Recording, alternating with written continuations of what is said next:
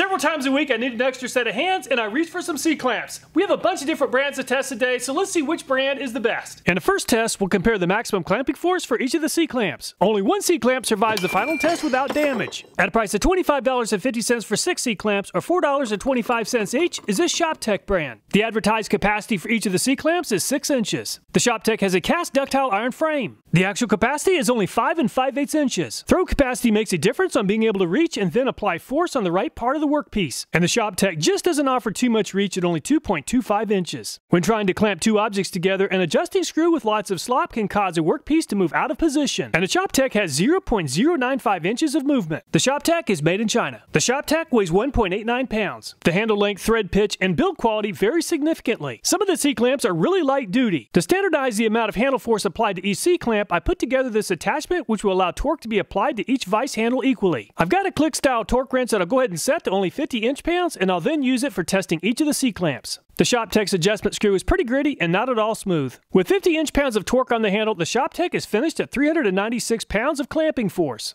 At a price of $6, the second least expensive brand we'll be testing is made by Pittsburgh and sold at Harbor Freight. The Pittsburgh claims to be an industrial C-clamp that is made of heavy-duty cast iron. The Pittsburgh is made in China. The jaw opening on the Pittsburgh is 6 7/16 inches. And the Pittsburgh has a ½ inch more throat than the shop-tek at 2.75 inches. And 0.12 inches of adjustment screw movement is a little worse than the shop-tek. 2.44 pounds for the Pittsburgh. And fortunately, the Pittsburgh is a lot smoother than the shop-tek. 644 pounds of clamping force is very close to 250 pounds more than the shop-tek. At a price of $12 is this WEN brand, manufactured from heavy-duty malleable cast iron. The WEN is made in China. Just like the Pittsburgh, the WEN has a 6 7/16 inch jaw opening. Just like the Pittsburgh, the WEN also has 2.75 inches of throat, and 0.187 inches is the most slop yet. And the WEN weighs 2.85 pounds. And the adjustment screw is a lot smoother than the Pittsburgh and the shop-tek, and it really makes a huge difference. 1,058 pounds is almost twice as much as the Pittsburgh. At a price of $14 is this Irwin brand. Larger swivel pad reduces marring on work surface. The Irwin is made in India. The Irwin's the heaviest yet at 3.73 pounds. The jaw opening on the Irwin is 6 7/8 inches. And the Irwin offers the most throat yet at 3.5 inches. And the adjustment screw has the least amount of slop yet at only 0.06 inches. And the Irwin made it to 1,005 pounds of clamping force to move into second place behind the WEN. Also at a price of $14, the same price as the Irwin, is this Harden brand. Thicker screw for more secure clamp and durability. The Harden is made in China. 2.55 pounds for the Harden. The jaw opening on the Harden is very close to 6 1/4 inches. At 2.75 inches, the Harden is the same as the Pittsburgh and the WEN. 0.14 inches of slop is about the same as the Pittsburgh. And the Harden is finished at 638 pounds, which is very close to the same as the Pittsburgh. At a price of $15 is this Pony brand. It claims to offer 1,000 pounds of clamping pressure. Ductile iron clamp casting. The jaw opening on the Pony is very close to 6 1/2 inches. The Pony is made in China. And the Pony's throat is the same as the Irwin at 3.5 inches. 0.118 inches is about the same as the Pittsburgh and the Harden. The Pony's pretty light at 2.31 pounds. And the Pony's adjustment screw isn't nearly as smooth as the WEN and the Irwin. And the Pony came to a stop at 651 pounds, which is a little bit better than the Pittsburgh. At a price of $17 is this Performance Tool brand. Unlike the previous brands, this one has a quick release feature. The Performance Tool is made in China. Malleable iron construction. The jaw opening on the Performance Tool is very close to 6 1/2 inches. And the Performance Tool is right at 2.5 inches. The Performance Tool weighs 2.63 pounds. And the Performance Tool clamp has a lot more slop at 0.332 inches, or about twice as much slop as any of the other brands. And the Performance Tool's adjustment screw is very gritty and only made it to 282 pounds to take the last position from the shop-tek. At a price of $22 is this Lincoln Electric brand. Includes a heavy-duty drop forward steel frame. Lincoln Electric is made in China. The Lincoln Electric weighs 2.35 pounds. The jaw opening is very close to 6 inches. And the Lincoln Electric is at 2.75 inches of throat. And it has quite a bit of slop at 0.194 inches. And the Lincoln Electric moves into third place behind the Irwin at 770 pounds. At a price of $27 is this Yost brand. The Yost is a drop forward steel C-clamp. The load force rating on the Yost is 5,400 pounds. The jaw opening on the Yost is very close to 6 1/4 inches. The Yost C-clamp is made in China. And the Yost is the heaviest yet at just over 5 pounds. And 4.25 inches is the deepest throat yet. And 0.035 inches is the least amount of slop yet. And the Yost has a much longer handle than average, but it also has very coarse threads. And the coarse threads really held back the Yost, only making it to 616 pounds. At a price of $28 is this Groz brand. There's no information on the packaging regarding where the Groz brand is made. The frame is rated for 1,400 pounds. Made of 60,000 PSI ductile iron. And the Groz weighs very close to 3 pounds. The jaw opening is just under 6 inches. And the Groz is very close to 3 inches. 0.074 inches is better than most of the other brands. And the Groz takes the lead from the WEN at 1,070 pounds of force. At a price of $35 is this Bessey brand. The frame is made of ductile cast iron. It claims it can deliver 2,450 pounds of clamping force. The Bessey is made in China. The jaw opening is close to 6 1/4 inches. The Bessey has a throat of 2.75 inches. 0.24 inches is quite a bit of slop. The Bessey C-Clamp weighs 2.79 pounds. And the Bessey ran out of steam at 856 pounds, or about 214 pounds less than the Groz. At a price of $36 is this Kanka brand. It's cast and heat treated for maximum strength. It has a clamping force rating of 3,300 pounds. 3.88 pounds for the Kanka. There's no information on the packaging regarding where the Kanka is manufactured. The jaw opening on the Kanka is right at 6 inches. 2.75 inches for the Kanka. 0.0215 inches of slop is the best yet. And the Kanka performed about the same as the Yost at 616 pounds.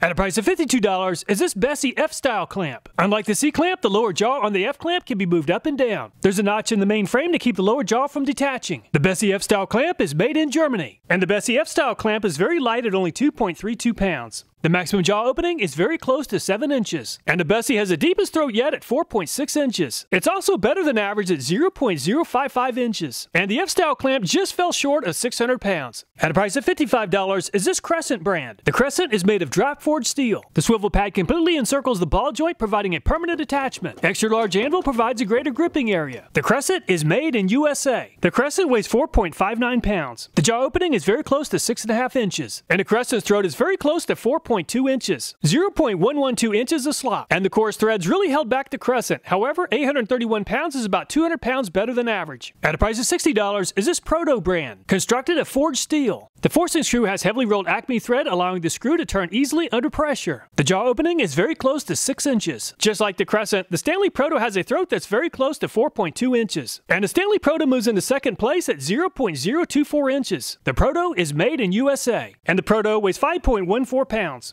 And the Proto only made it to 673 pounds, or just a little bit better than average. The coarse threads really held back the Proto. At a price of $73 is this Wright brand. The Wright C-Clamp is rated for 6,900 pounds. The jaw opening on the Wright is just over 6 inches. The Wright clamp is made in USA. And the Wright weighs 4.97 pounds. And the Wright tool is very close to 4.2 inches. 0.073 inches of adjustment screw wobble is about the same as the Groz. And the Wright tool looks a lot like the Stanley Proto, and it performed like it too at 667 pounds of force. We'll be testing 2 different C-Clamps made by Wilton. The first one cost $75. Rated for 6,600 pounds of clamping force. Constructed of drop forged steel. The Wilton is made in China. The Wilton weighs 5.59 pounds. The jaw opening on the Wilton is close to 6 1/4 inches. And the Wilton has the second deepest throat yet at 4.25 inches. 0.067 inches of adjustment screw slop is quite a bit better than average. Even though the Wilton has much more coarse threads than most of the other brands, it still performed well at 747 pounds. At a price of $252, the most expensive C-Clamp we'll be testing is made by Wilton. Constructed of drop forged steel. Designed for heavy-duty construction, bridge building, heavy fabrication, and shipbuilding. Square head spindle has large diameter rolled thread and hardened point. The Wilton is made in Taiwan. The jaw opening on the Wilton is very close to 6 1/2 inches. And a heavy-duty Wilton has a throat of 3.5 inches. And there's very little slop at only 0.0385 inches. 18.77 pounds for the Wilton. I'll use a ratchet and socket since the Wilton doesn't have a handle. And the Wilton made it to 1,039 pounds before the torque wrench click ended the test. When applying an equal amount of leverage to all the C-Clamps, the Groz came out on top at 1,070 pounds of clamping force. The very affordable WEN finished in second at 1,058, Wilton 1,039, and Irwin 1,005 pounds. Tool weight might be an indicator of tool build quality and durability, and the heavy-duty Wilton weighs more than 3 times as much as the other brands at 18.77 pounds. The Wilton, Stanley Proto, Yost, and Wright tools all weigh very close to 5 pounds. Adjustment screw slop is an indicator of build quality, and the Kanka has the least amount of slop at only 0.0215 inches. Stanley Proto 0.024 inches, Yost 0.035, and the heavy-duty Wilton 0.0385 inches. A stuck or stubborn swivel head causes the workpiece or clamp to move around quite a bit when trying to tighten the C-Clamp. To test the build quality of the swivel heads, I'll place this ball transfer unit under the flat iron so it'll rotate freely. I'll then apply 500 pounds of clamping force on the swivel head. And the shop-tek swivel head is stuck, and the swivel head is slipping on the metal at 56 inch-pounds at 2.5 inches from the fulcrum. Unfortunately, the swivel head is just too flat to grip with locking pliers. With a 500-pound load applied, the Pittsburgh swivel head takes quite quite a bit of force to rotate at 45 inch-pounds at 2.5 inches from the fulcrum. For a budget C-clamp, the WEN's ball and socket actually performed fairly well with a 500-pound load. 23 inch-pounds at 2.5 inches from the fulcrum is about half the force as the Pittsburgh. And the Irwin performed even better than the WEN, moving very easily at only 11 inch-pounds. And the Harden looks a lot like the Pittsburgh, and it performed like it too at 48 inch-pounds or over 4 times more than the Irwin.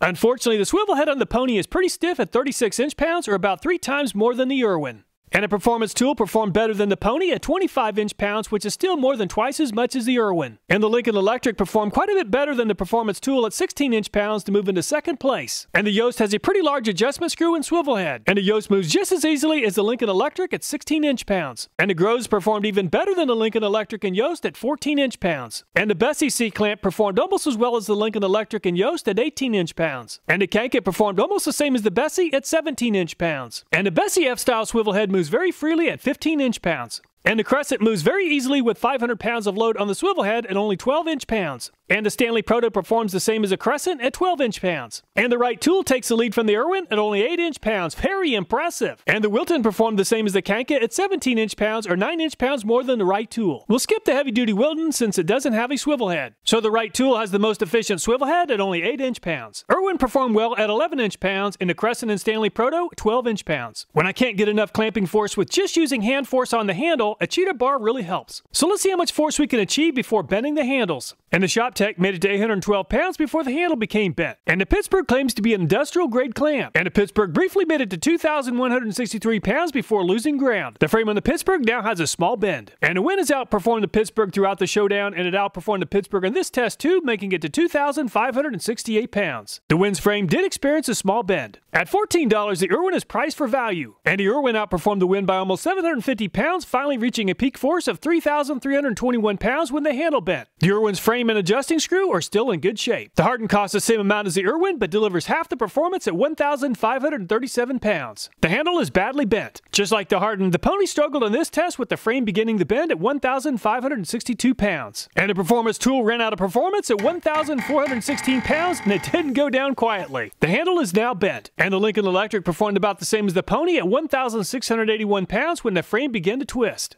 And the Yost is pretty heavy duty at just over 5 pounds, and it performed by far the best yet at over 5,300 pounds. The handle is the first to go, but the frame is not bent. For a lightweight clamp that only weighs 3 pounds, the Groz performed well, making it to 3,669 pounds when the frame began to twist. The Bessey is also pretty lightweight at 2.79 pounds, and it also performed well at 3,625 pounds when the frame began to bend. And the Crescent weighs just a little bit more than the Irwin, but it's quite a bit stronger at 4,354 pounds, which is good enough to move into second place behind the Yost. The frame has a small bend. And a Bessey F-Style clamp is rated for 1,330 pounds, and it did better than advertised at 1,615. The frame does have a very small bend, and the Crescent moves into the lead at just over 5,700 pounds. Unfortunately, the threads are now galled, and the clamp is very difficult to work with. And the Stanley Proto weighs just over 5 pounds, and it performed by far the best yet at almost 9,000 pounds. Just like the Crescent, the threads are now galled, and it's very difficult to work with. And the Wright Tool is just under 5 pounds, but it outperformed all the other brands at just over 9,000 pounds when the frame began to twist. And the adjusting screw is still in great shape, and the frame is not bent. And the Wilton is the heaviest clamp yet at 5.59 pounds, but the weight advantage isn't enough. Almost 6,400 pounds is about 3,600 pounds less than the Wright Tool. And the Wilton's adjusting screw is now bent. And the heavy-duty Wilton is designed for bridge and shipbuilding, and it delivered more than 3 times as much force as the second-place finisher at almost 34,000 pounds. Very impressive. No damage to the Wilton. So the heavy-duty Wilton came out on top at 33,880 pounds. Wright Tool finished in second at 9,060, and Stanley Proto 8,980 pounds. If a clamp is already under load, let's see how much holding force each brand can offer before experiencing damage. And the shop-tek went in 2 different directions at 980 pounds. And the Pittsburgh performed better than the shop-tek, making it to 2,581 pounds when the frame broke. And the cast metal is pretty brittle. And the WEN outperformed the Pittsburgh on previous tests, and the WEN outperformed the Pittsburgh on this test too, finally breaking it at almost 4,000 pounds. At 3,500 pounds, the frame began to bend and twist. And the Irwin is finished at just under 3,900 pounds. The adjusting screw just isn't very refined on the Harden, but the frame offers pretty good strength at over 5,200 pounds. The frame is badly bent, but it didn't crack. And the pony weighs a little bit less than the Harden, and it also gave up a little sooner when the frame snapped at 2,765 pounds. The Performance Tools adjustment screw doesn't offer too much clamp load, but the frame does have pretty good strength at almost 4,200 pounds. The frame and the adjustment screw are badly bent, and the Lincoln Electric's frame made it to almost 3,200 pounds when things went from happy to snappy. And the Lincoln Electric is finished. And the Yost refused to break, making it to almost 10,000 pounds. Instead of bending and holding the bend, the frame returned to the original position once the tension was removed. And the Groz is 2 pounds lighter than the Yost. And the Groz made it to just over 4,000 pounds when it suddenly snapped. I made a couple attempts to reach failure point with the Bessey, and it made it to almost 5,000 pounds when the frame experienced a really bad bend. I also made a couple attempts to reach failure point with the Kanka, and it made it to almost 6,000 pounds.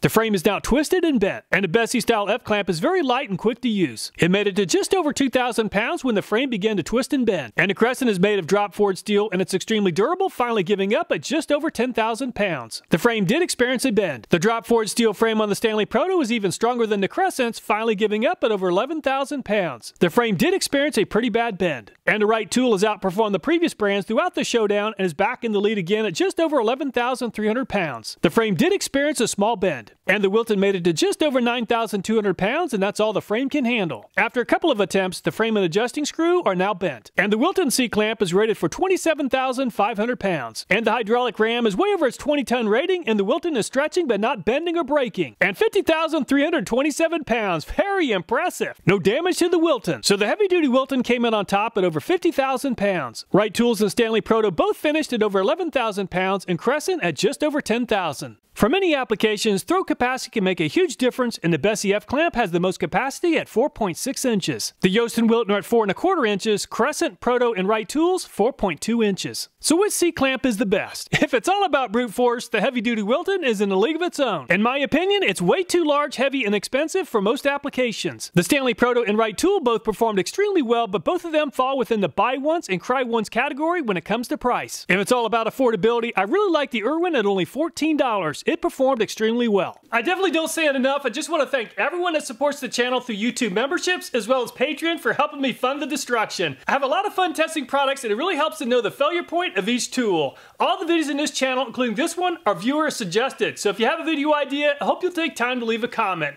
Thanks so much for watching. Please take care and look forward to next time.